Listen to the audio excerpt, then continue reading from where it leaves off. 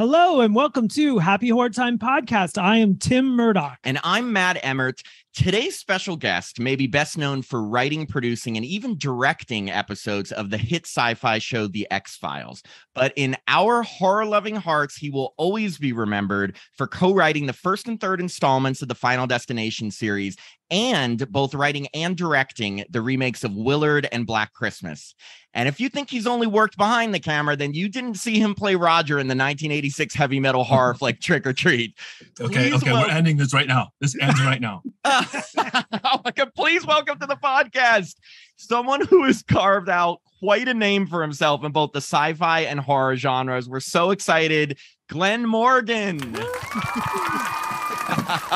As I was saying before we started, and I'm not sincerely, it's like I don't do a lot of these, and you guys, and a lot of times it's because people don't do their homework, and you're just caught like with a weird question, or I have to, and it just like makes me insane. Yeah. I'm a fan of all this stuff. I'm a fan of cinema, and so I really appreciate and respect when someone's done their homework. And unfortunately, you did the homework about Trick or Treat. Oh, I love Trick or Treat. We'll get to that. We're taking it in order. No, Glenn, and we are so thankful and grateful to have you here. And the thing is that, we always take it back to the very beginning. And so we were wondering, like, as a kid, did you always want to work in film, or how and when did that interest develop in you? Yeah, I grew up in central New York until I was 15. And they had a show on Saturday, like 1:00. It was like Monster Movie Matinee. And it was like a local weatherman and another guy, and they were like this bad Dracula. You only saw the guy's hand. He had these long fingernails. And it was Monster Movie Matinee in Syracuse, and they showed all the Universal horror movies. And it was like my dad loved them, and I just loved them. I wouldn't go out on Saturdays and play baseball with friends and stuff until the Monster Movie Matinee. They showed the James Whale, Frankenstein, and all those Universal horror. That was my first love. Wow. Was there a certain film that like had an impact on you, or like a director or anything? I didn't. I was too dumb to really pay attention to filmmakers then. It was just like the Wolfman, the Creature of the Black Lagoon. And then my dad, he just loved movies. He wasn't a cinephile or anything, but he was a great teacher for me. And he would say stuff like, the best monsters are the ones that don't want to be. Oh. And I just I don't know where he read that or if he made it up, but he's absolutely right. And so, then you get older. I started to appreciate Todd Browning and James Whale, and even like George Wagner, who directed The Wolfman. Yeah. He later directed episodes of Batman TV series, which I'm right now obsessing on. And so, it started there. So you were a big like monster movie person. And did you know at the time that you wanted to make films, or were you thinking like, I'd like to be in films, or like, how did it get or to both? Or both? Yeah. Man, I'm old, so it's hard to remember. But, it's like you grow up in Syracuse, New York. There's no avenue apparent in 1970 something. There's no avenue to make movies. And if you ever admitted to my cousins or friends at school, you'd just be made fun of. And so I just kept that to myself. And I was like, well, maybe I'll be a cameraman, something, I don't know. And then my family, my mom, dad, we moved to San Diego. And so now we're closer. It was a possibility. Yeah.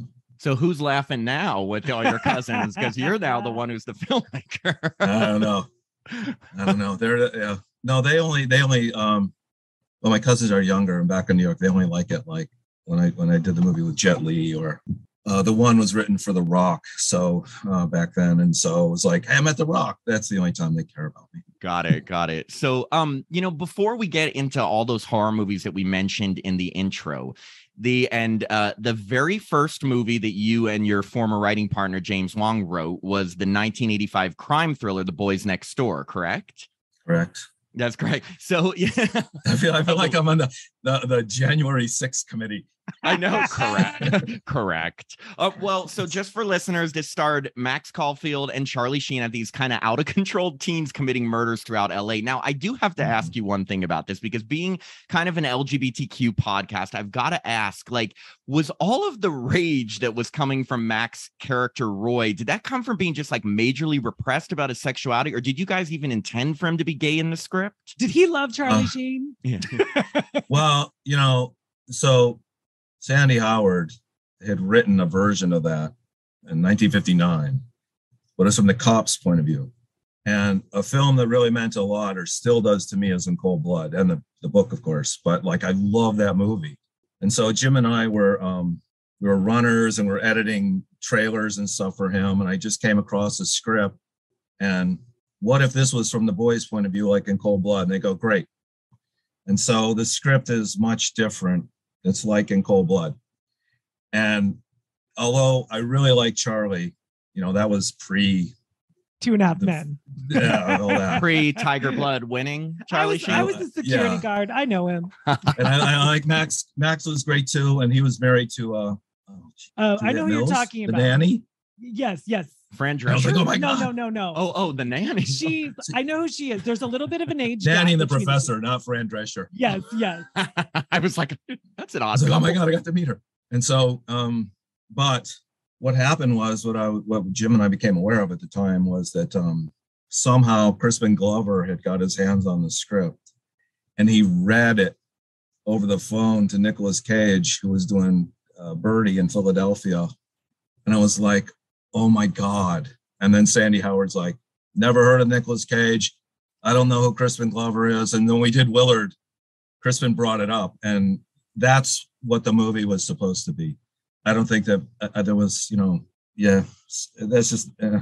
I loved it personally. I just found it fascinating that you can make Maxwell Caulfield scary. Like, that movie genuinely scared me. And he's a great actor.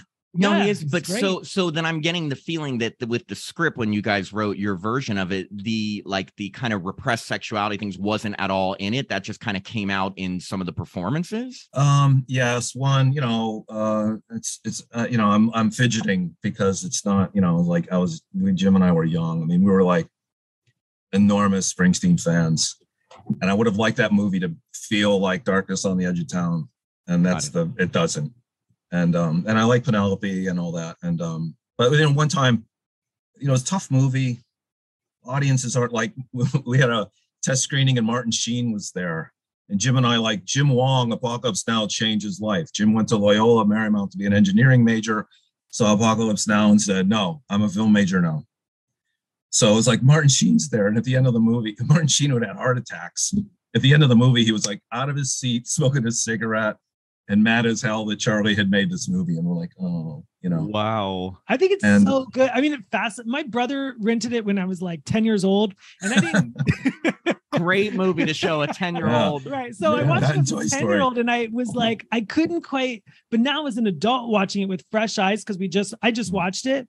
It's so fascinating to see LA in 1985. I just think it's not that it's cool that they're killing people, but it's really cool. And I promise we're not those people who are like, we're going to find like the gay and everything. I swear. No. It's just, like, we're not going to be like, Black Christmas. Billy?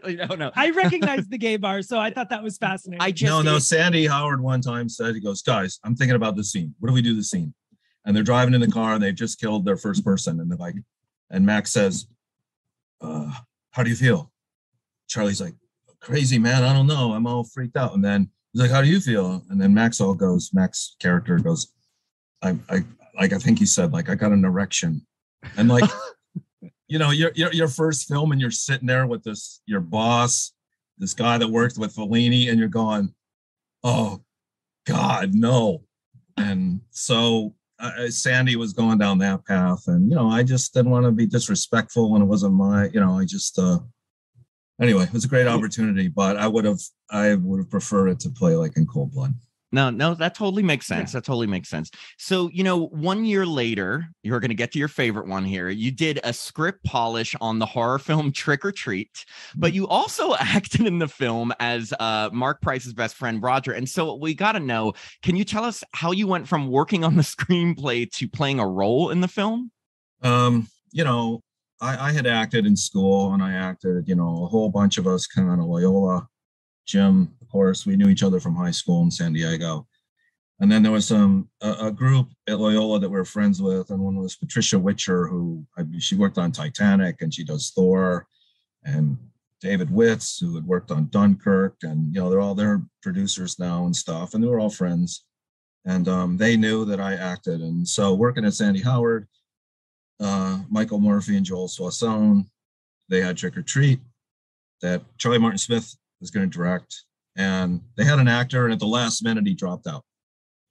And so they had some auditions, and I think Dave Witt said Glenn should read. And then Mike or Joel said, you should read. And I went in and I read, and Charlie liked me. And it was like the best 6 weeks of my life. I'm like, I really have, that is like the Hollywood dream. Wait, do you remember who the actor was that dropped out of that role?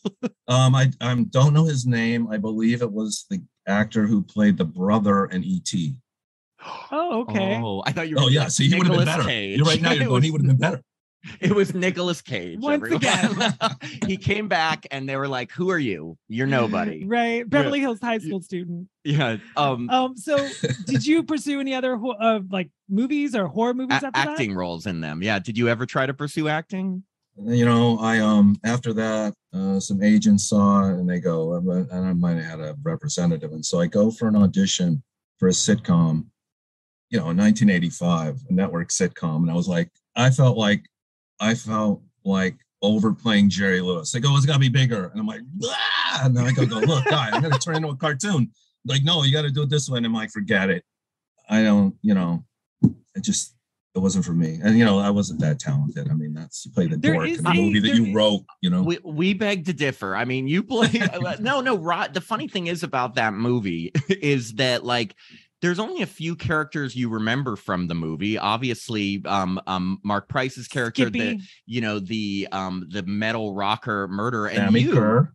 Yes, Sammy Kerr, and Roger. You know, you're like the kind of level-headed, sort of funny best friend. So we remembered you from it. I mean, that's the thing. And well, I mean, Doug Savant from Melrose Place. Doug, who, by the way, yeah, that bully was like, wow. I hope that bullying is not. I haven't been in high school forever, but I mean, if that bullying is today, I mean, there's a lot of all 80s movies are famous for like the most ruthless bullies ever. God, it's like a war zone. And so this movie Trick or Treat is pretty one of a kind because not only, like we said, is the killer the dead spirit of a heavy metal rocker, but both Gene Simmons and Ozzy Osbourne were in the film. So what I wanted to ask you was, what were these two rock legends like to work with back then? And most importantly, did they give you backstage passes to any of their shows? No, in fact, okay, I get on a plane to go to North Carolina from Los Angeles. Most likely the first time I ever flew first class. I'm going to go act there. This is like, for Charlie Martin Smith, he screen tested for Luke Skywalker. He was in American Graffiti. I mean, he was like, I looked up to him, and he was just a great mentor to me. And fortunately later I was able to hire him as a director on this TV series Space Above and Beyond. So I'm on the plane and I'm like, oh man. And who sits next to me for the flight is Gene Simmons. And, you know, I don't know him, but for that flight, he was the most obnoxious human being one of them that I've ever come across. He was like hassling the flight attendants for cookies. And then he had a Rolling Stone, and I think Top Gun, it was about to come out. And he was going, he plays Tom Cruise. He's like, look at this guy. Look at this guy, how hard he's trying. And I'm like, you know, you've made your career blowing fire out your nose. What are you complaining about Tom Cruise for? And we didn't really talk that much. And I was like, I just staying clear of this guy. And he can't help it if he wants to rock and roll all night and party every day. Right. That's he's Gene Simmons. I don't, it's wow. It's how about Ozzy? Ozzy, I thought, I only watched him shoot. Mm-hmm. And it was at a time there was troubles with I think a kid had taken his own life and something like that, and so that was like really sensitive. And like, what I know, it's the same thing all of us here as he bites off the bat rat heads and all that bat heads, and he just seemed to be like the perfect British gentleman to me. I was really I didn't have much besides the guys on The Boys Next Door. I didn't have much interaction with actors and celebrities, so you're constantly, the public persona is most often different than what you come across. And I just thought that he was like polite and all that. I liked him. That's cool. Okay, one last question about this movie, and then we'll move on from it. And it's the most important question about this. Am I answering too long? You're like, no. Oh, no. I just thought, because I know you said, oh my God, you looked at Trick or Treat, so I didn't want to like stay too much on it. No. I like, you talk about Doug. We're still friends. Jim puts him, we put him in shows. Joel and Michael and Joel I haven't seen for a while, but like, No, sometimes we're going to talk about a bunch of movies and talk about Trick or Treat or Black Christmas and go, oh yeah, I'm friends with them, or I've done this thing and I don't talk to them anymore. And people are always like, I think you believe that you'd make a movie and you're friends for life. But the way this business, that guy goes there and she goes there. But Trick or Treat, I've stayed friends with a lot of those people. That's cool. And it's totally one of a kind. I've never seen anything like it before in my entire life. Here's my thing. I don't know why Sammy Kerr is killing kids. Yeah, we were talking before this, and I said it's interesting that the character of Sammy Kerr, when he's alive, is like this rocker that has problems with authority, but then when he's a dead spirit, he kills all the kids at the prom, and I'm just like, that's weird. I totally agree, and Jim and I did a polish, but Michael and Joel really wrote it, and it's like, why is it that way? And again, the monster is somebody that doesn't want to be. If there's something that happened and turned them that way, or I don't know, but that's maybe he's jealous. Well, speaking of the script polish, the question was, since you did work on the script, does that mean we get to credit you with writing this memorable line that was said by your character? Why don't you zoom on down to Hunan Gardens, pick up a bag of fortune cookies, and then plan out the rest of your week? And I needed to know if that was yours. That would be Joel Soisson. I thought I couldn't stop laughing at that line. I was like, that is a memorable line. Well, that was like one of the first, there's a couple lines, I think the character's dead and somebody goes, he's dead. And the line is, actually, I'm not, or something like that. And I'm like, hey, Charlie, it should be, if I'm dead, there goes my grade point average. And I was like, that's what it should be. Let's just do one take like that. I never do that. And then Charlie's just like, Joel likes that line. I'm like, okay. And how many times since I've said, I like that line, or so-and-so likes that line. And, I go, okay. That's funny. No, that's funny. So, jumping ahead to 2000 and the first Final Destination film. Now, we were lucky enough to also have the series creator, Jeffrey Reddick, on the podcast earlier this year. And he told us kind of the story about how it started as a spec script, and then he wrote the first draft of the screenplay. So we were wondering, when and how did the script come to you and Jim Wong, and what were kind of the key changes that you guys made? I didn't know there was a script until after the Writers Guild had determined that Jeffrey had a story by. So Jim and I are in our office doing the X-Files. I don't think we're doing the X-Files. Maybe a millennium, I don't know. But studios were going through and getting X-Files writers, as Howard and Alex and stuff. And so our agent, Adriana, says, oh, here's the new line. Wants you guys to do this thing. Look at this outline. It was 12, 20 pages long. And it was Jim or I never got by page 3. It was death. It was like the Seventh Seal. He had a sickle. It was a sheriff. It was very much a slasher movie. And I'm like, no, I'm not doing this. And so we go, we're not doing that. And then Adriana would call and go, oh, you're going to go, they want you to do this. I'm like, no, I'm not doing it. And I'm not doing the death with a sickle. It's goofy. And so then the agent above her, Marty Adelstein, who executive produces Snowpiercer and Hannah now and stuff. He's like, no, you're going to New Line. You're going to meet these guys. And we're just annoyed. And so, in thinking about it, the main problem is you can't beat death. You can maybe someday you could kill Michael Myers, or if you wanted to. Jason Voorhees. Yeah. Right. You don't, but you could. You can, but you can't. Yeah. Exactly. Right. And so how are you going to do that? And so he said that Brian Whitten and Richard Brenner were the executives there, and we had this meeting, and I guess I was kind of a dick. And I was like, look, the only way we're going to do this is if you don't see death. It's just this force. And I don't know how we do the ending. And they go, oh, I love that. And we were shocked. And every Halloween, I still go to the Halloween store and go, man, New Line blew it, because you can't buy a death costume action figure. But so they go, okay. And then Jim and I we had the plane incident, which I'll be honest, several years ago, obviously everybody loves the Twilight Zone. Twilight Zone had some episodes that they did in video that weren't, I believe, not in syndication. So they weren't as well known. So I get the DVD, the year 2 Twilight Zone we're watching it, and I was gonna do my homework for you guys, and I forget the episode. It's a video, and she's gonna like, I don't get on the plane, it's gonna blow up, and all this kind of stuff. And my two kids go, Dad. I'm like, oh my God. So I didn't know about it. That was all we had, was a plane crash. And years later, I think after maybe Final Destination 3, I was home and flipping channels or whatever. I came across the Omen 2.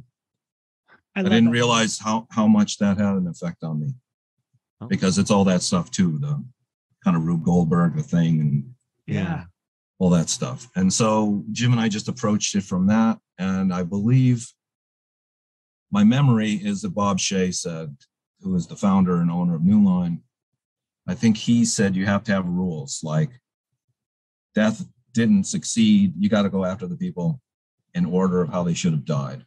I don't remember Jim and I had that, because I would have liked, you don't know who's going to go. Yeah, that's how life is.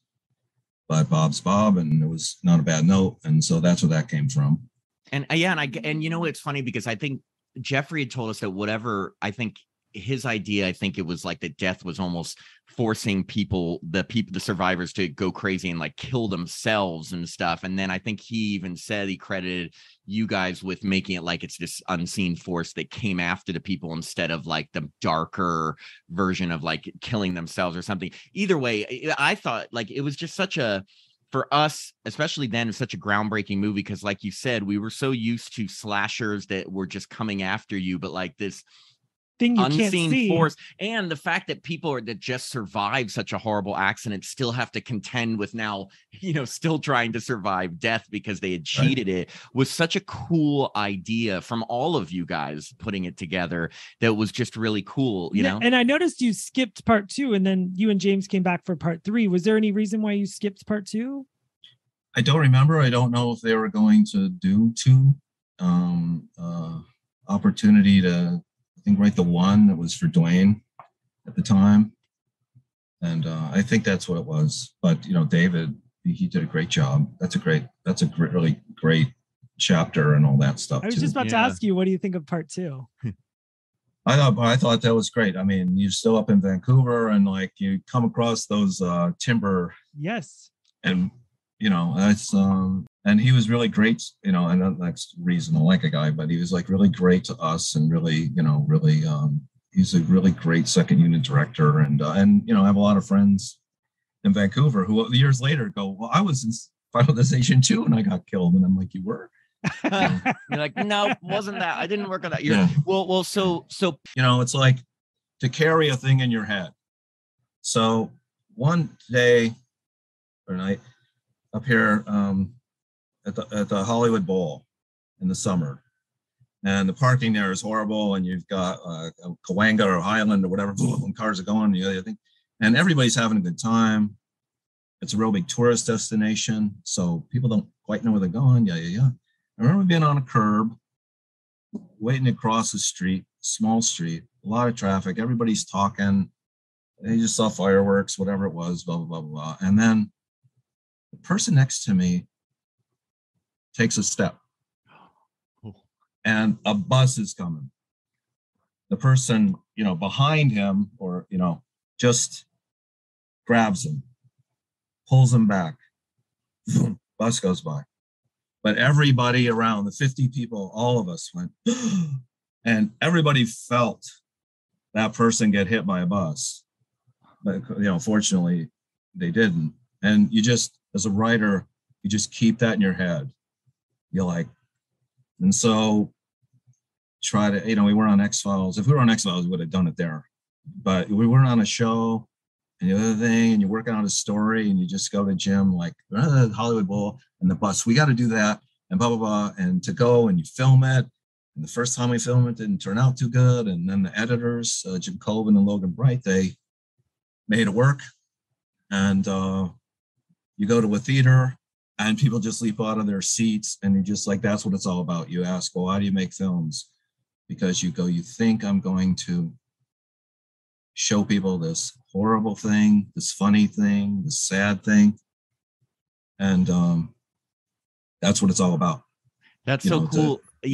It's such a great scene. And I think Kristen told us that when it was first premiered, she went to the movie theaters and just enjoyed seeing people jump at that scene because it was such a surprise when she gets hit by the bus as she's walking across the street. It's so funny because now I've seen it a million times. You have that anticipation, you're just waiting. But I do remember the first time I saw it, it just came out of nowhere. I have my friend Gary Rosen. He went to the movie theater on a daytime or something, and he says, I'm in the theater.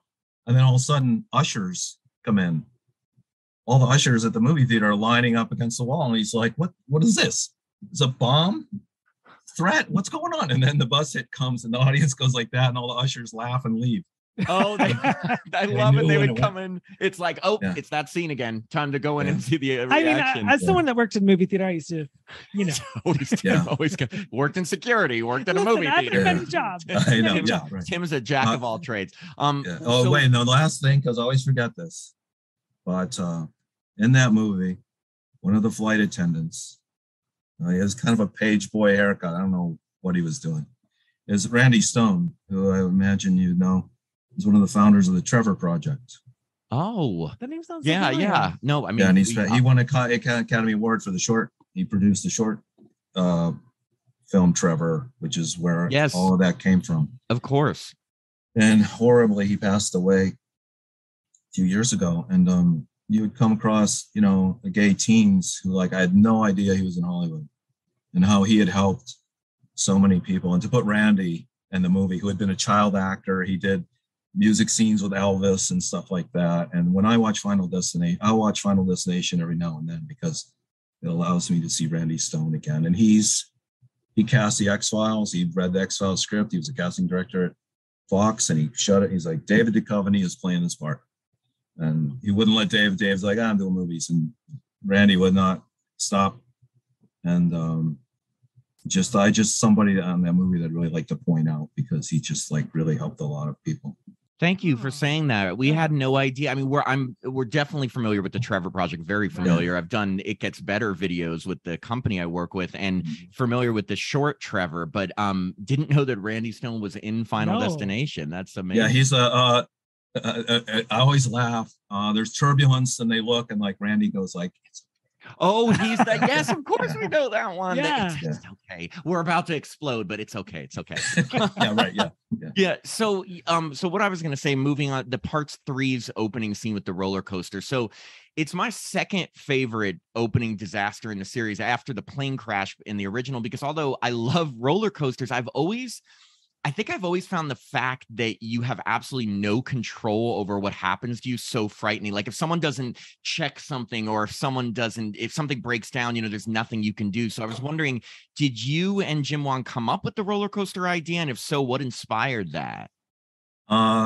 First off, Richard Brenner, an executive at New Line, goes, we're doing the third one. It's a roller coaster.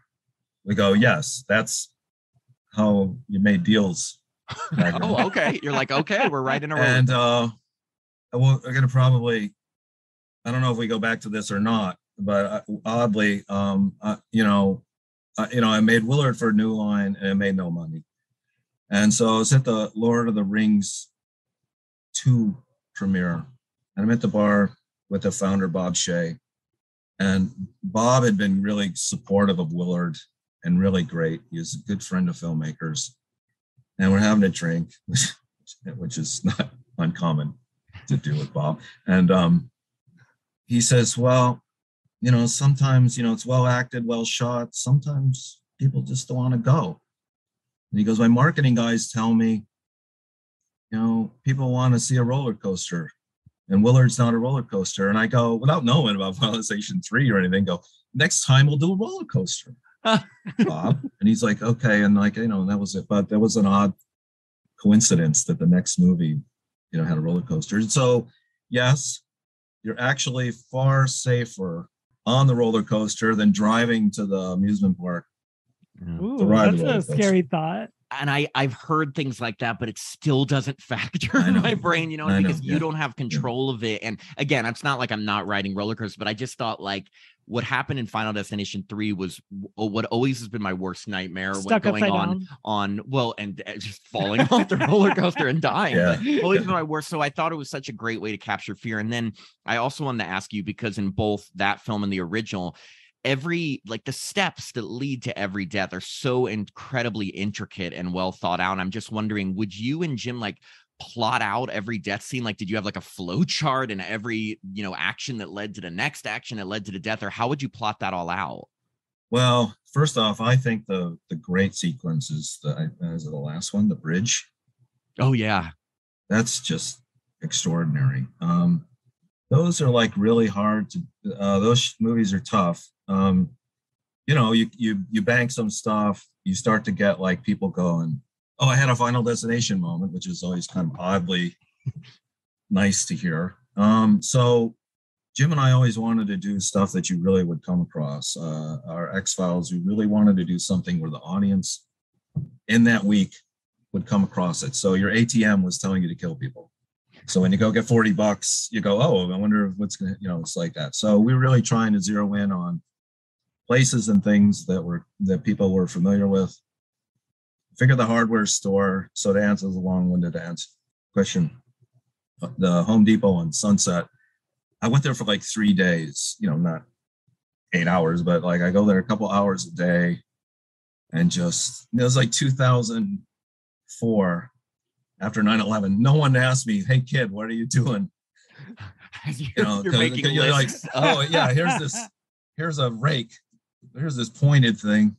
And then you'd find out that like certain chemicals can't be stored next to each other, because if they spill, you'll blow up the whole place. Oh, yeah. And so I would just go from aisle to aisle, trying to figure out how you could go through the whole store. And you can't, it's hard to think that stuff up in your head. You got to go there. She'll kill me if I don't give her credit, but like Kristen's like tanning bed. Clearly I've never been in a tanning bed. I'm like, I don't know. She's like, no, you gotta do it. She's gotta go. So I go there down on Fairfax and Beverly to this place. Claustrophobic. Yeah. You're totally naked and then vulnerable. Oh my God. I was like, oh yeah, this is incredible. And so I think I wrote that scene like in a half hour once you got home, and then once you're there, then Jim's like, well, we should do this and we can do this. And then you've got, Mark Freeborn had been our production designer on a lot of things, and they come up and go, how about this? How about that? And it becomes fun. Yeah. And everybody says, this happened to me, or this might happen. And so that's how you go about writing this. Wow. So the original ending of part 3, that with the test audience wanted a different ending, and you guys had to film a new ending. Or what was the old part 3 ending? Yeah, what was the original? Okay, going back to the first one, that was really our first movie. The other two we talked about earlier were not, Jim and I. And working with Brian Whitten and Brenner, the idea was you can't defeat death. And what we would do in the X-Files a lot of times would be touching. And so the idea was that the Allie Larder character was pregnant and life would go on. And so at the test screening, the ending was okay, but you could just feel the air leave the audience just after all the shock stuff you had. I'm like, and at the end of it wasn't even over.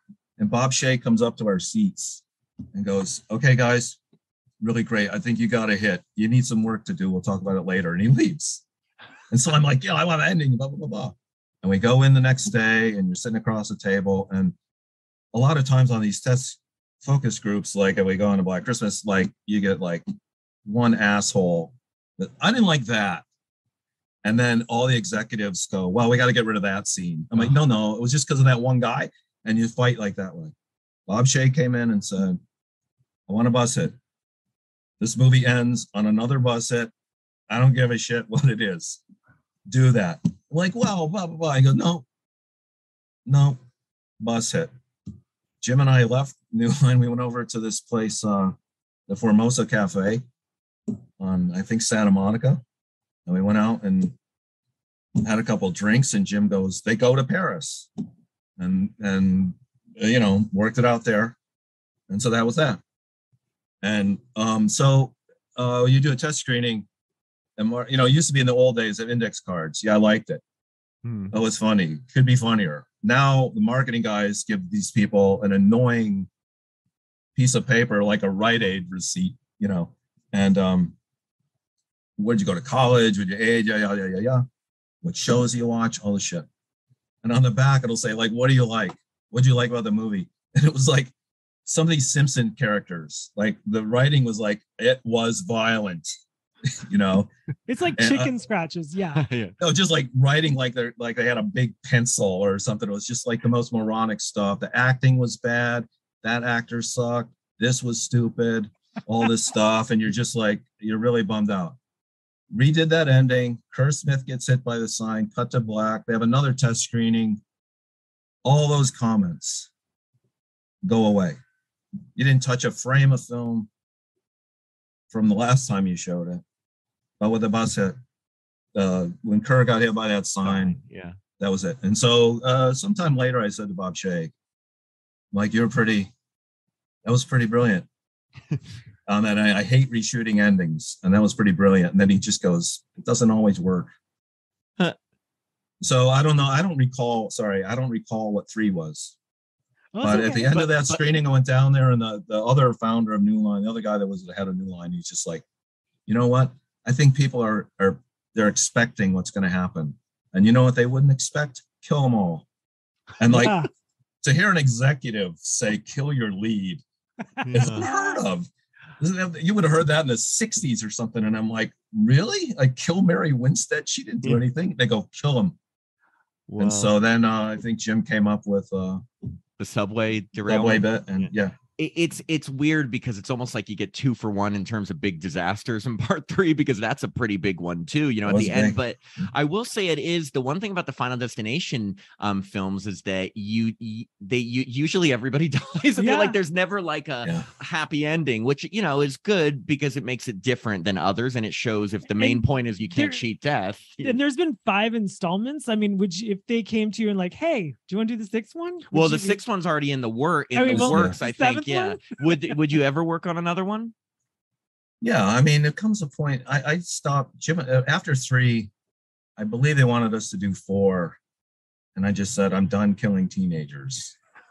I can't do it anymore. And Jim went off into Dragon Balls, and I don't know where I went off to some catastrophe. And you don't want to go to Home Depot anymore. No more. Well, depends. I got to get some stuff.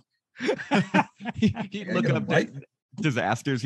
Well, we want to since we're trying to touch all of these big horror films, moving on to your directorial debut, the remake of the rat-tastic horror film Willard, which is about, for people who have not seen it, about a social misfit who befriends a ton of rats and then uses them to commit crimes on people who've kind of done him wrong. We're wondering, when did you see the original 1971 film, and what inspired and what inspired you to remake this film in 2003? Well, that was like, I saw it in a theater in 1971 multiple times. I think it was like the biggest box office hit of that year. Wow. Willard. And I just thought it was a great movie. And so what happens is, unfortunately, is that marketing guys and stuff, they want you to do remakes and IP, as they call it now, because it's easier for audiences to want to go see it, cut through the noise. And I don't know. I was in the car one day, and Kristen was driving, and I'm like, Willard. And then I checked it out and tried to find who owned it, and then I got the option for it. And New Line, we're all good friends and stuff. And I wrote the script. Then agents went out for a bidding war, which is not what I wanted to do. And so that was it. Did you notice how I left a lot out right there? Well, that's okay. Sorry. Yeah, okay. Willard stars Crispin Glover from Friday 13 Part 4, the final chapter, and of course Back to the Future. We love him. So was he your first choice, or like or was there other guys in the running? I had kind of I had in mind this actor Doug Hutchison, who had played a monster on X-Files, and he was just like a great actor. And New Line didn't want that, and they brought up Jack Black, Joaquin Phoenix. I had a really long talk one night with Talia Shire's son, Jason Schwartzman. Yeah. Oh, I really thought that Jason, more comedic type of actors almost. Well, right? they're all great actors. Yeah. You know, they're all really good actors, and like definitely an intensity. Yeah, he passed, and what happened was like Crispin, I was like, his name comes up, and Jim and I were like, yeah. And another actor, a New Line executive, had called another actor's agent trying to get the actor, and that other actor's agent said, like, who else are they thinking of? And it said Crispin Glover. And that agent said, oh my God, if that movie starred Crispin Glover, I would see it every month. And that convinced the New Line executives. And then we met Crispin and we hit it off, and he's just ideal. Wow. Yeah. I mean, that's crazy. I'm trying to think of it like the other people in the role, or like I can't. I personally could. Of course. Yeah. I feel like I could see Joaquin Phoenix. I feel like I could see him in that role for some reason, just because of well, I mean, you see Joker, obviously. He definitely can play the intensity. I can't play anything, but you know, it's just like you're surprised at how many people just don't like rats. I'm not surprised. After watching your movie, they were growing on me. Literally, I'm growing. Well, speaking of the rats, I wanted to ask you about the rats for this film, because there's tons, and I can't even imagine as a first-time director how difficult it is working just with actors, let alone having to also work with rodents. And I'm just wondering, the rodents are way easier. Oh, that's you took our question, Glenn. I was gonna say which is easier to. No, but I'm wondering how many. Were the majority of the rats used in the film real, or I mean, there's obviously some CGI, but were the majority real? And did you have like a rat trainer on set that was working with them to get them to react? Yeah, there's a great animal trainer, Boone Noir, and his guys. And you go to his farm out a Magic Mountain area, and you just like, oh my God, there's the dog from the Pepsi commercial. Oh my God, there's that. There's the lizard or whatever. You know, it's like all those celebrity animals are at this place.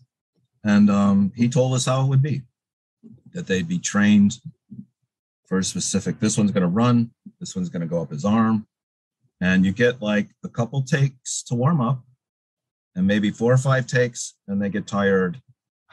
And they were absolutely right. And so we went into that CGI, animals, animatronics. Jeez. And every one of them said, oh, we'll do the whole thing. But you knew that nowadays you'd probably prefer it.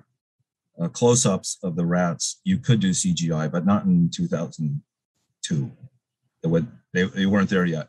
And so we ended up doing the live animals, and nothing ever happened. One bit an AD who was filling in for Crispin's feet, and he backed up and it defended itself. That's not bad. I can't imagine. Again, this was your film directorial debut.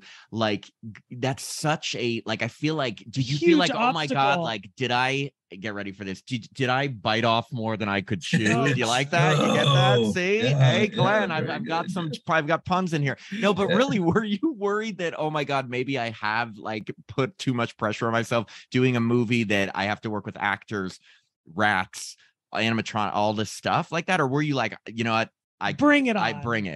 Yeah, I didn't, just we've the crew in Vancouver are more than a crew to us. They're family. I mean, you had a great partner in Jim Wong, who's going to do a lot of that second unit stuff. And you had Crispin and Lee Ermey, who's I had worked with before on Space and Beyond. And Jackie Burroughs is kind of considered like, I don't know, Helen Mirren of Canada or something like that. And so you had a terrific cast. It was a small cast, and you just went in prepared, No, that makes sense. So the original film in 1971 ends with the rats basically just killing Willard. It's like a very abrupt ending. But in your version, he lives and ends up in a psychiatric hospital. And I was just wondering, did you do this to kind of just change things up, or did you want to kind of keep the door open for a sequel? No, I think it's in the book that you do that tilt up to the window and Ben's shadow comes up. Because I do think Willard should have, for me, that movie is all about don't become what you hate. And I thought Willard became what he hated. and he should pay the price for that. And so that was, and I was going to put Pearl Jam's Rats. Like that was always from day one. That was the end. And then when I put it on there, I listened to that song 30,000 times. And when I finally put it to film, I was like, that doesn't work at all. Wait, that's on 10, Pearl Jam's first album, right? Because I used to be on I think it's after that. Or is it on oh God, Versus was their second album. I used to be I've seen him in concert 3 times. I love Pearl Jam. Sorry, I know that song. So go on.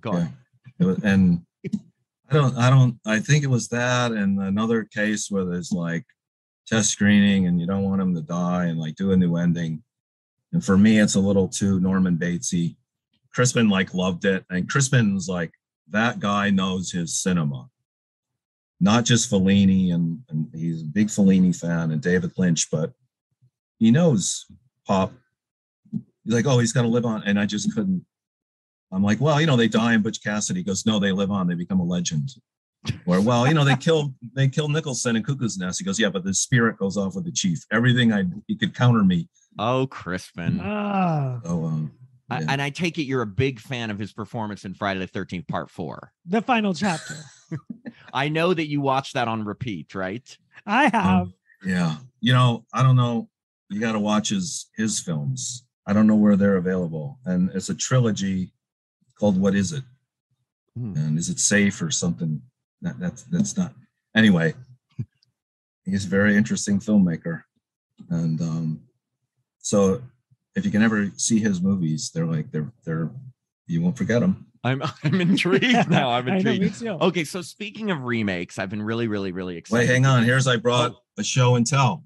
Oh, so Willard was like everything to me, and probably my first favorite actor ever was Bruce Davison, who was Willard. Yes, the original. And Willard. Right, and so at the end of Willard, when we're done in the hotel room up there, I wrote a long handwritten letter. I hope you understand my respect for this movie. I'm sure you have mixed feelings, whatever. I sent it, never heard anything. You don't know if it got to him, whatever. But, we have he's Willard's father in the portrait. In the movie. I gave him that portrait, I guess, but I never heard. Years later, I did a show in Pittsburgh, with a TV show with Chloe Sevigny, and we needed an actor to play a judge who was actually a pedophile. And like, no one wants to do that. And he came in, Bruce came in, and I explained what we're doing. I was so nervous. I didn't know if he had the letter, if he thought I was a jerk or what. And like, I explained to him what I was doing. He's like, you're trying to do a good show, because he had been on a lot of stuff. It was just crap. I'm like, I'm trying. And then we really, really got along. Great person, great actor. He had seen the movie and he was like, I just can't say enough. Like, so very often, a lot of times I don't go out of my way, but to meet your idols. Yeah. Because they tend to be, it's disappointing. And not with him. He was like really great. So I live in Los Angeles, and Mark Freeborn, the production designer, one day, he texts me and he says, hey, and I knew that I lived by the house, as walking distance from the original Willard filmed in a house. It's walking distance from me. Oh, wow. It's like they're having an estate sale. I'm like, oh. So I get my oldest daughter, who's in the art department now. We walk over there and the place is gutted. It's like older ladies are selling stuff and people are looking at estate sales. The place is empty. And I'm like, shit, it's empty.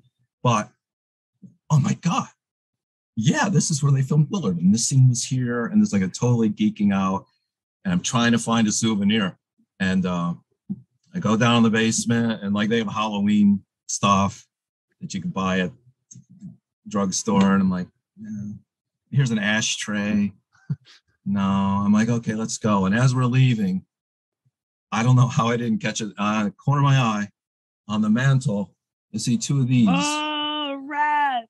Wait, and I said to the lady, I'm like, what are those? And she says, oh, they made a movie here a long time ago, and they used those to fill out the backyard. And I go, okay, how much am I paying you for them? She said $25 each. And so my daughter has the other one. That's my so prized cool. possession. I have props from most of my movies. They're down there on the floor, but that's like sacred. That's awesome. That's a great story. Well, what I was saying, speaking of remakes, I've been really excited to get to the next film that you directed and wrote, a movie that Tim and I love watching every year during the holidays, the 2006 Black Christmas. So I figured before we get into all the struggles with the studio over how bloody they forced you to make this film and everything, we'd love to know, how did you first get involved with this project? Because I had read somewhere that you were friends with the director of the original 1974 film, Bob Clark. But how did you first get involved with this remake? Marty Adelstein, who was an agent who said, go to New Line, had become a manager and a producer at that point. And he said, would you ever want to do a remake of Black Christmas? And I'm like, yes. Although I didn't want to do remakes. It's easy to get a job directing what you want to do. But ultimately, I mean, how often is a remake? You know what I mean? Yeah. And Black Christmas is sacred to me. I mean, look, we're horror guys. Yeah. That's a sacred movie. I'll be careful because I love Halloween. Wait. Halloween is intensely influenced by Bob Clark's Black Christmas. Oh, you're talking to, we always joke, but Halloween 1978 is my favorite film of all time. I like, me too. I don't know. It's not one of my favorite all time. But mine's Friday the 13th. Yeah. But I'm an Exorcist. If we're talking horror, I'm Exorcist. I love that too. Well, but which is why I love the original Black Christmas and love all Black Christmases. But I'm sorry, go on. You were saying yes, it was influenced, definitely.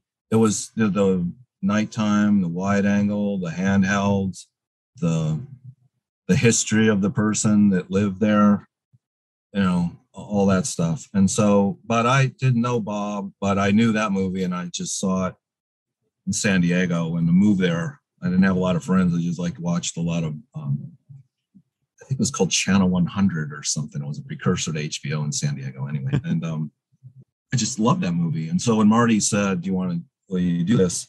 I'm like, yeah.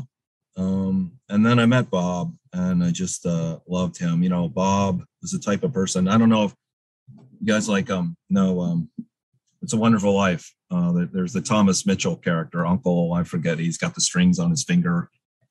That's Bob.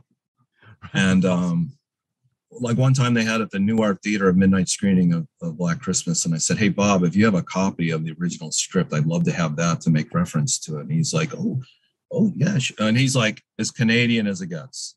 Like, oh yeah, Bob Clark. Hey, oh sure, okay. Oh yeah. Okay. And he gets up at the Newark and he's speaking at a midnight screening of Black Christmas, and he's got a manila envelope. And he does his introduction and blah, blah, blah. And after the movie, he's like, gives me this envelope. I'm like, oh, thanks, Bob. Thanks for the thing. I go home. It's not a copy. It's his script of Black Christmas with pencil notes that he used to direct on set. I'm like, oh, I'm going to lose this. Oh, my God. I was terrified to have it in my possession. That's the kind of person he was. And he was like, I don't know if he was that interested. Excuse me. And I could have done anything. I could have made it a musical. He would have been supportive. Really? I'm like, I'm trying to do what you did. And later, I know we're going to probably jump to this, but when I was having my trouble with the Weinsteins, I talked to Bob and I laid out all my Weinstein trouble. And Bob says, well, Glenn, I love to help you out. I've just never come across such a thing in my career.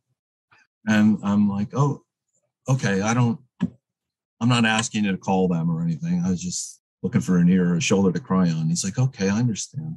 And on the one hand, you should be mad. I had 15 producers on Black Christmas and they all ran for the hills when Bob showed up.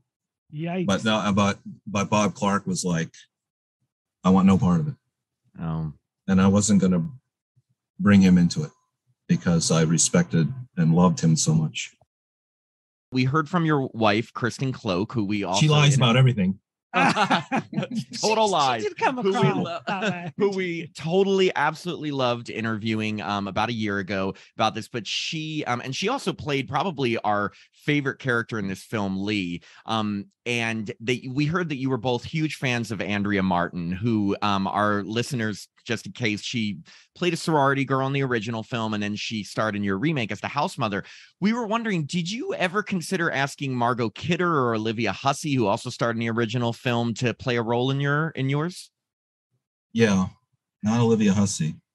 I think Margot Kidder. Yes. I think she's having. I think she's working some things out. Yeah. That's my memory. Yeah. And to me, it was like my brother, was an Emmy-winning writer. Like, we would totally not go out at night on Fridays to see SCTV. It's just like sacred to me. And she was in that. And then I don't know, I'm talking out of school, but I'm like halfway through the movie, Andrew's like, I don't remember much of Black Christmas. Because she was just a kid, she's a comedian, she's working, she got a job, made this movie. And then, so it was like, I was just so thrilled that she, and she's like, you talk about your heroes, she's everything, wanted to be great to work with. Our assistant director, Jack Hardy, who went back to Millennium, he did Final Destination, he's passed away. And he had been a photographer when SCTV was up in Edmonton. And if Jack and I were on set and things were getting tough or whatever, and then Andrea would walk by, we'd just go, Edith Brickley. And she would just go right into an improv in character, where some characters like, it's not that energy now, boys, but she was just great. And I thought what was interesting is like, she came to me and said, these girls aren't giving me much. And I'm like, I don't think about that. But you immediately got to think about it. I'm like, well, you're an actor, but you really honed what you do on stage in a comedy club. And it relies on Gene Levy or Bill Murray or, whoever it may be. These kids are raised on action. Yeah. I'm, an AD is doing off-screen lines, they cut, and then they're off to their trailer. But I would say to Kristen and Mary and stuff, like, go ahead. Andrea had carte blanche to do improv and stuff. And and she said she had called Martin Short going, I'm not getting anything. And then he said, yeah. It's just a different era. We come up in a different way. I thought that was interesting. And as a director, I wasn't prepared for it. Wow. Yeah. I mean, we love those types of callbacks, and especially anybody who's a fan of the original knows who Andrea Martin was. And just for listeners, SCTV is Second City TV, right? Which is a comedy improv. It's just like in Canadian case, SNL. Yeah, just in case horror listeners don't know, which is and definitely hilarious and starred a lot of actors that people now know today as just like comedy geniuses. Catherine O'Hare and Eugene Levy. All of those amazing people. So on to, unfortunately, the struggles with the studio and the Weinstein. I'm just wondering that other than demanding that you make everything so much gorier, do you remember kind of like the main parts or storyline things or characters that they changed from your original script? Well, the ending, and I thought 2005, it's hard, it was a couple of years before the iPhone. Mm-hmm. And so I'm like, oh, this is an interesting thing on voyeurism and being watched and the creepiness of that. And the phone was still a flip phone and it was still coming into our lives. And so, well, great.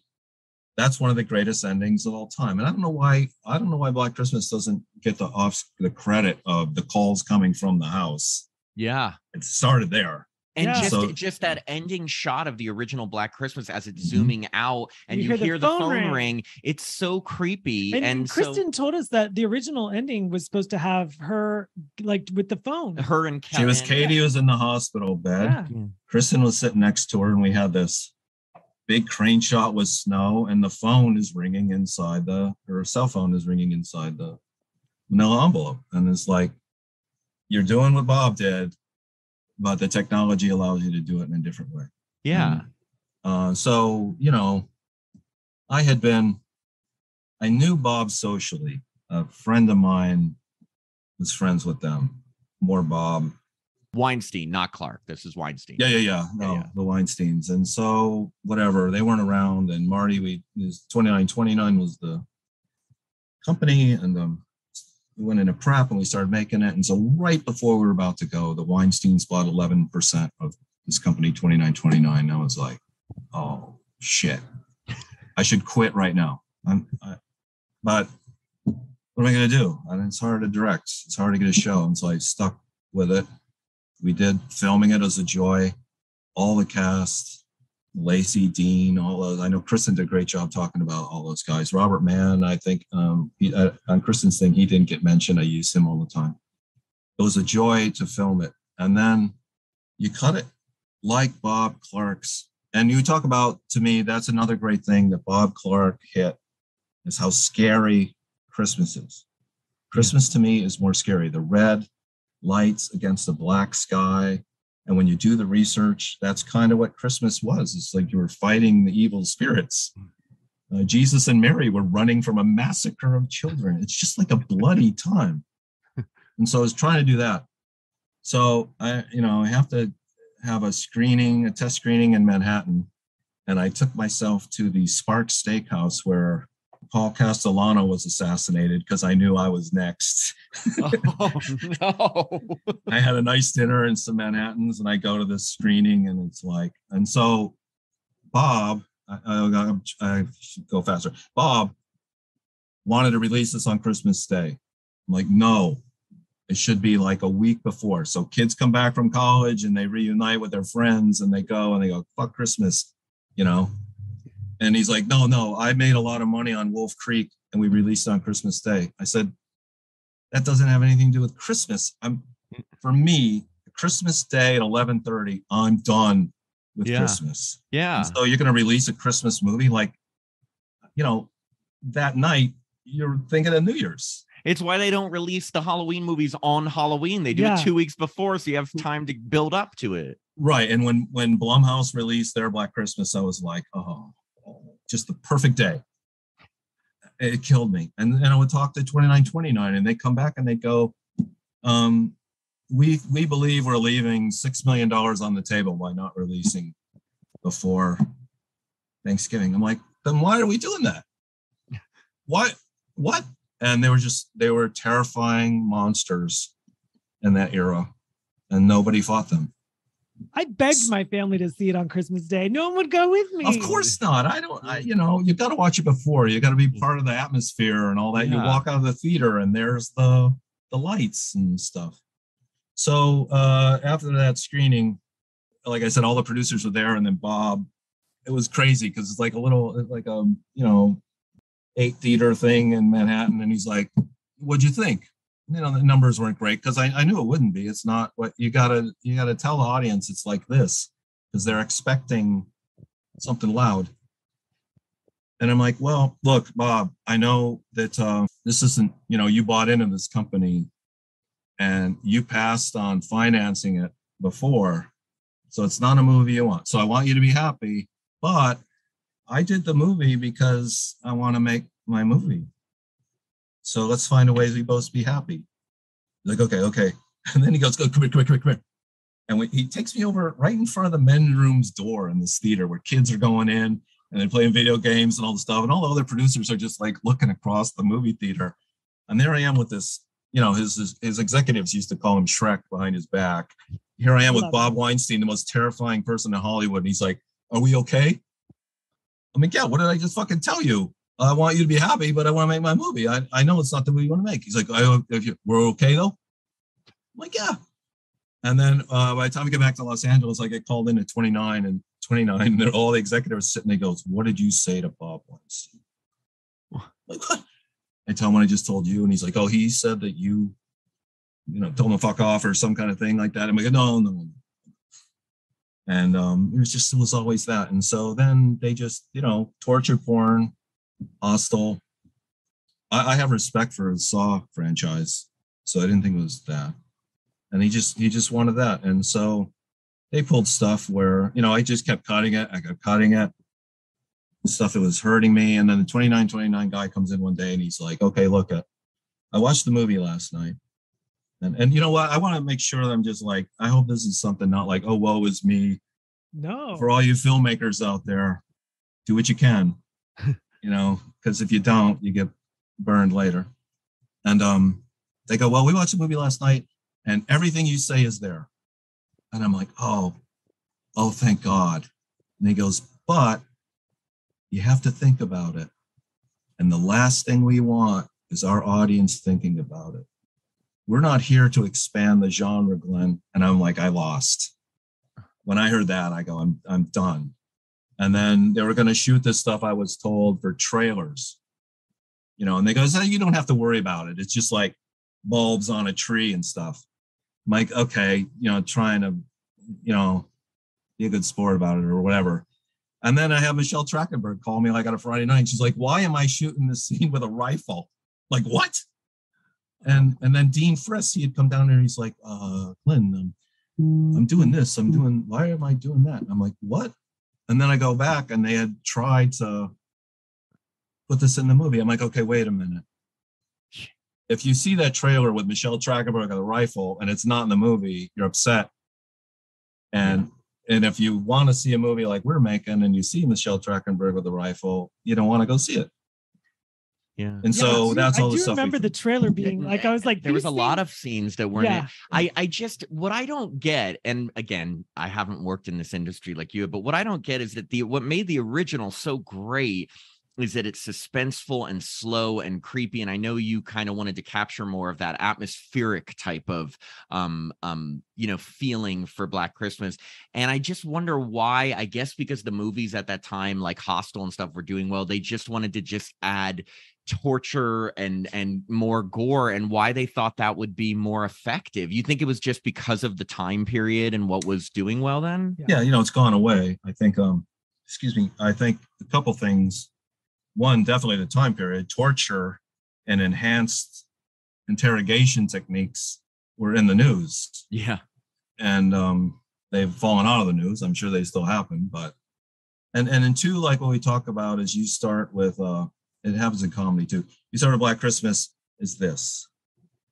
And maybe The Exorcist, I don't know which came first, and then The Exorcist is a little louder.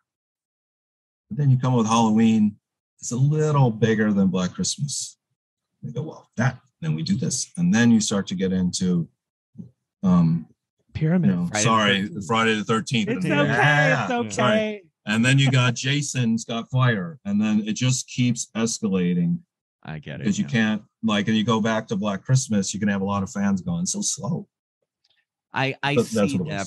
But yeah, and it's also, so it sounds like also the Weinsteins are probably responsible for killing off Kristen in the movie, because if you were going to have her alive, and we told her this, we were literally the most upsetting part of that movie for us. And I swear we're not just saying this because it's you and Kristen, was her dying, because it's like she and Katie Cassidy, they had a bond. They bonded, they make it till the end. And then she just gets her neck snapped. And I'm like, what a just like, not cool. That was just, they don't care. I really believe, whether it's a horror or a regular, you got to earn that. You have to have been responsible for somebody else dying and not care. Or Macbeth killed the king and he's got to get his head cut off. You got to pay a price.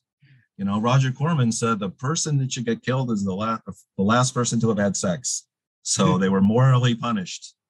And so I just felt like, what was the point of that other than to have a murder? And I just, murder makes me kind of like, obviously. And you had already had like 9 murders. So, I mean, it was weird that poor Lee didn't survive. But we love Agnes.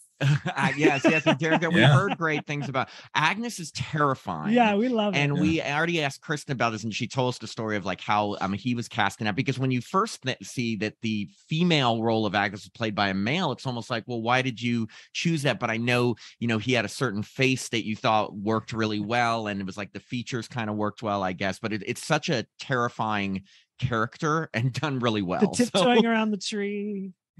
He's the sweetest, most lovely guy. We're still really good friends. We'll talk every couple months or whatever. And he's right now he's doing what you call a B cam. It's a secondary cam on it was on Batwoman, but I don't know if that show's around anymore. So he's up in Vancouver doing that. So I do have to ask, does he ever crank call you and say, "You're my family now"? No, Dean, when I first met him, he had been wearing an Oakland Raiders jersey, and I'm a Charger fan, and that's just disgusting to me.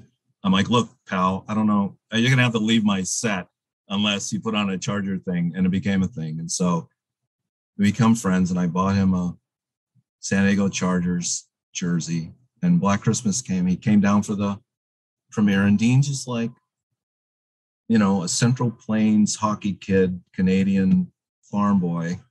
And he comes down, and my daughter, we were like, it's a small world. And I said to Kristen, I'm like, it was like a dream. I'm like, okay, I'm in a small world with Dean Friss, and he's wearing a Charger jersey.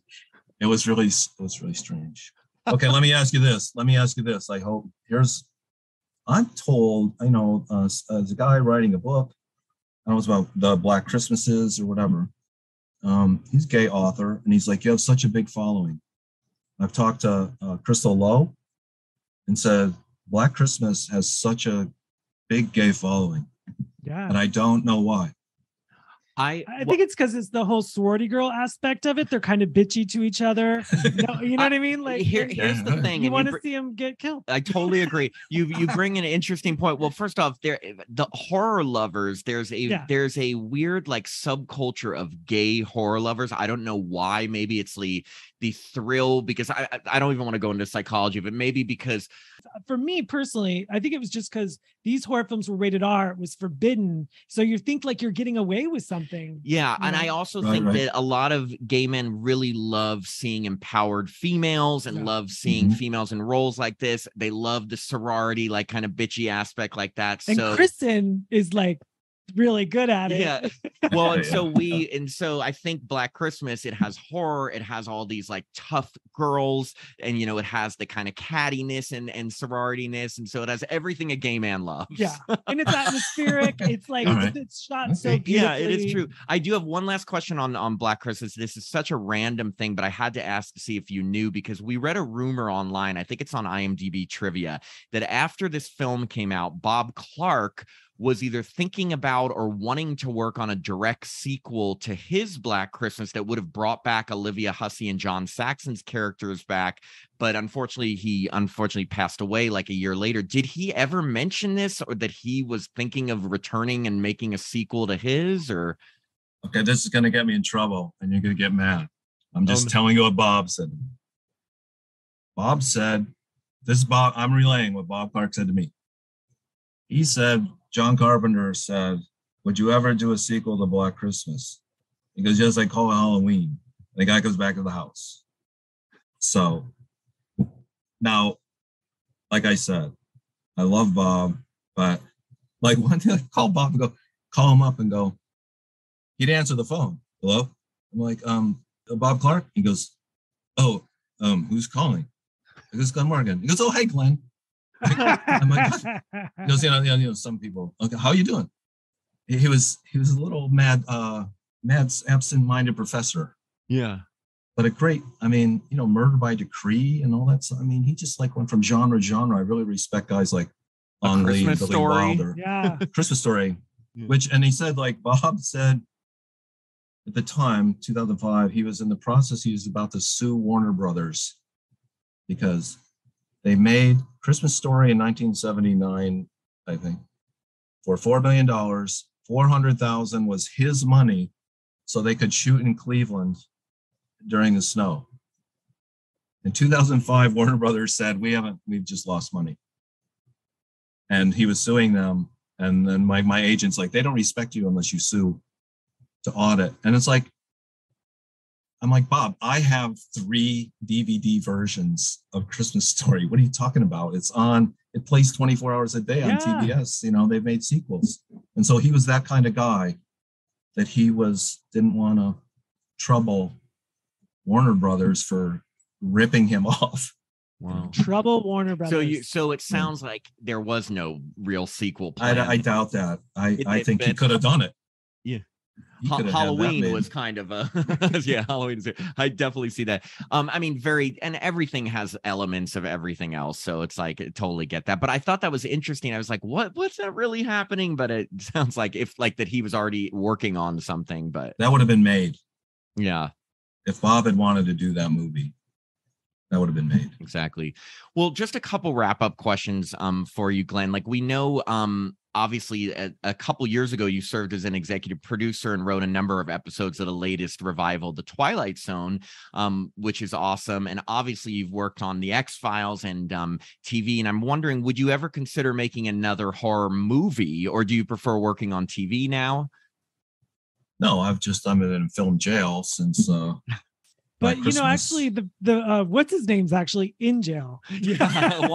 Harvey Weinstein is actually in jail. Bob's not. Yeah. That's true.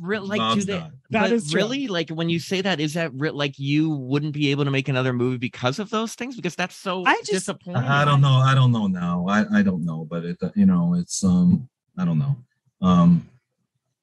But it's like after that, then Jim and I went our separate ways. Very friendly, like we're still, we're lifelong brothers. And but yeah, when you break up like that, you got to start over. Mm-hmm. And so it was like, then I went into other. I would tell you my favorite horror related story, if that's all right. Of course. I'm on Bionic Woman, which The Office, the TV show.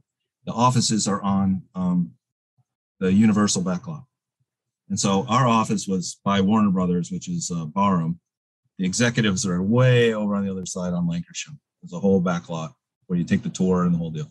So in order to, like, if you had to go have a meeting, they furnished you with a little golf cart. Whenever I was bummed out or like stressed out, which is often on that show, my brother, who was a writer too, like we'd get in a golf cart and we'd just go drive around the back lot. My brother would know all the, it's like, that's the Black Pussy Cafe from the Bank Dick with W.C. Fields. And I'm like, this is where, Lon Chaney Jr. bought the silver tipped cane and the Wolfman and stuff.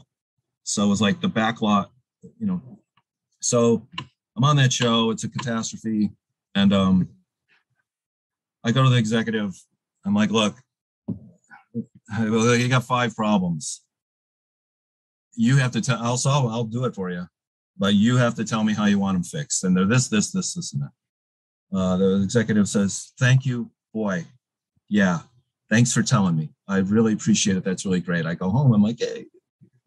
Next day, 9:30, first thing I get a call from the executive. It's like, well, this show's a train wreck, and I need to show Jeffrey Zucker, who ran CNN for all these years, that I'm doing something. And I go, and I'm it. She goes, yeah. So I'm fired. I have never been fired from anything from, high school shit. I'm like, okay. So I hang up the phone. First off, I'm like thrilled, but I know that the writers are going to be like, they liked me. And the writer's going to go, you're fired? Am I next? So I have to collect my thoughts. I have to get my shit together.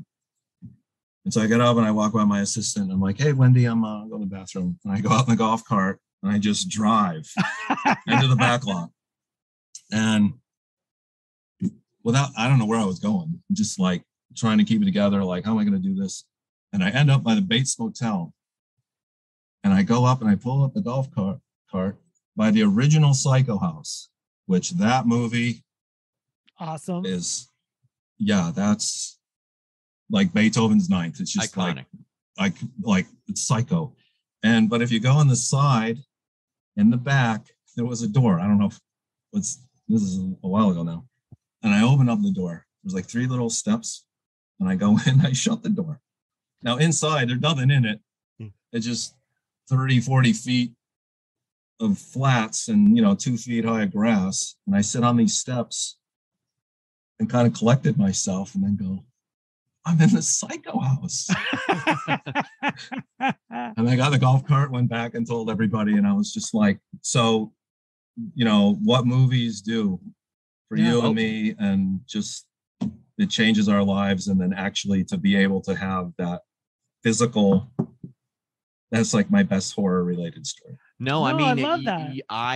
I have visited the filming locations from the original Halloween multiple times. The Myers house, the Hedge, the Doyle house, the Wallace house, the Strode house, like everything. And being there is, I went on a tour of them. I get it. Like, so, I mean, if anyone gets it, we get it. Well, I mean, like I was a security guard at Warner Brothers. And do you know the movie Deadly Friend? Right. Yeah. Yeah. Okay. The house is on the lot. It's the Growing Pains house. I used to go and sit there on my lunch. Loser. I know. No. But it's Wes Craven. I was on the Fox lot for a long time, and like I'm really blowing it now because I'm like obsessing on the original Batman series, and they just film by my office all the time, and I had no idea, but that all that stuff is just like that's there's an energy. Yeah, when I was upset on Bionic Woman, I would go to stage 19, which is where they filmed the shower sequence, and they were doing like an NBC sitcom, and so I would just take a little folding chair and find a place and just sit there and go, the shower scene here, and then feel better. That's awesome. Yeah. Well, look, we have one final question for you, Glenn, and we asked this to everyone, including we asked Kristen this, and we asked this to everyone that we interview, and Little puts them on the spot. And you've already told us so many incredible tidbits about these things. So, what is one thing that you can tell us about your experience working on maybe any of the films that we've chatted about today that you've never told any other interviewer, podcaster, publication, DVD extra? Kristen. That you've never told Kristen. No, she knows everything. She knows everything. Just one thing that you've never told in an interview about working on one of these great horror films that we've talked about today. That you could tell us about. I don't know. I'm not, obviously you can see I'm long-winded and you can cut out anything of me you want, but I would answer it this way, which is not going to be totally satisfying, but for those, anybody sitting down in front of a typewriter or a laptop and a pen and they're going to write a horror movie, it's like really from my experience and from Bob, and, I worked with Steven Spielberg for a while. You have to what scares you. You got to really be in touch with the thing. It's hard to do.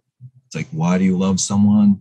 Or why do you like this thing? Why do you listen to this music? But what scares you? And even if it's like, no. So for example, on Final Destination, I have a thing. If I'm boarding the plane, I look at the frame around the door. I don't want the paint chipped. I'm like, do they maintenance this plane? Yeah. It was like a thing with me. And I'm like, well, I want that. And then Jim's like, yeah. And then he's like too busy. And so I get Mike Wrench and maybe Dean Friss or whatever. I'm like, come here. And we get the camera and it's just a push in on that chipped paint.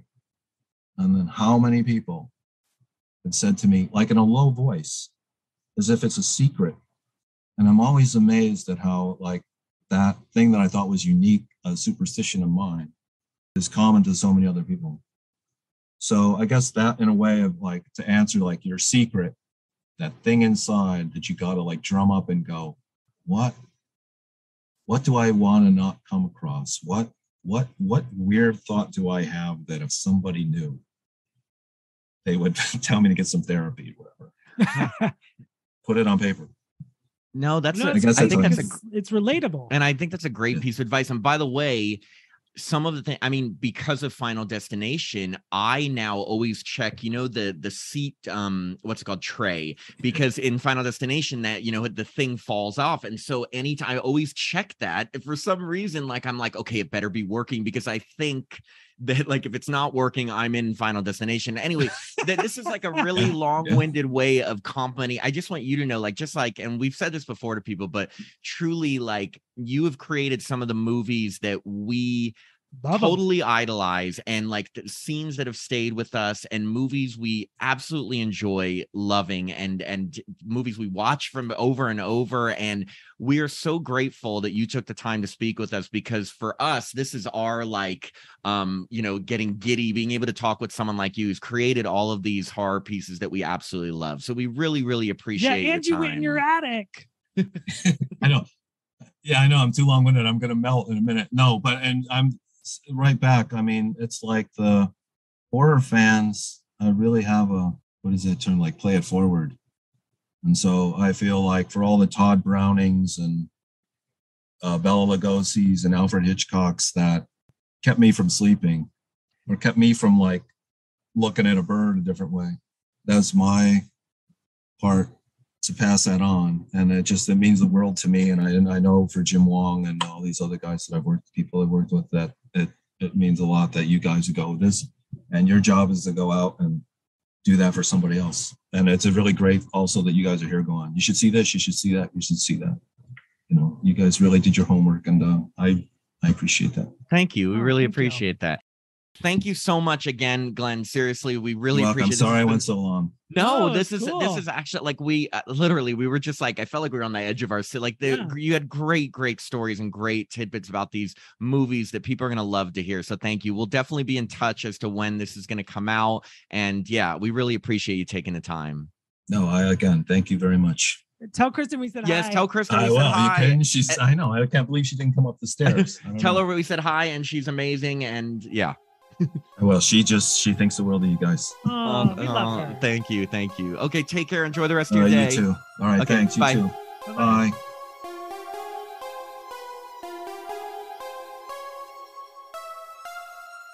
We hope you enjoyed this episode of Happy Horror Time. This podcast is hosted by Matt Emmer and myself, Tim Murdoch. It's co-produced by Jacob Randall. We release episodes every Monday, and each episode is either a review of new horror films or an interview with a horror star or insider. So there's something for everyone. You can listen to the podcast directly from our website, www.happyhorrortime.com, or Apple Podcasts, Spotify, Pandora, or wherever you stream. Make sure to follow us on Facebook, Instagram, or Twitter at Happy Horror Time. We always post the movies we're going to review a few days in advance, so if you want, you can watch them before hearing our spoiler-filled reviews. Mm-hmm. If you'd like to contact us directly, send an email to happyhorrortime@gmail.com. And to support the podcast, please sign up to be a patron at www.patreon.com/happyhorrortime. Patrons get access to our monthly bonus episodes, our newsletter, autographed stickers, and get to vote in polls to pick the movies we're going to review. Best of all, if we get to 50 patrons, we're going to start releasing 2 bonus episodes per month versus 1. So tell a friend. Yeah. I'm Tim Murdoch. And I'm Matt Emmert. And we hope you have a happy horror time.